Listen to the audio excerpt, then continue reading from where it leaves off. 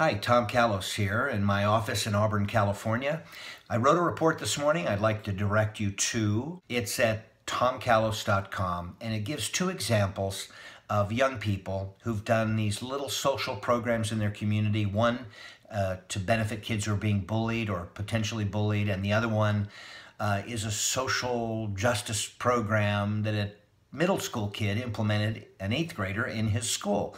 Now, the reason I post these two in a report is that they're examples of the kind of work we're capable of. Like, anybody can develop athletes, anybody can teach somebody to kick, punch, choke, and roll, but can you teach people to take the martial arts that you practice on the mat and put it to work in the world to the benefit of other people, places, and things? Check out the report and call me if you'd ever like to have help with your school, your work, and your career.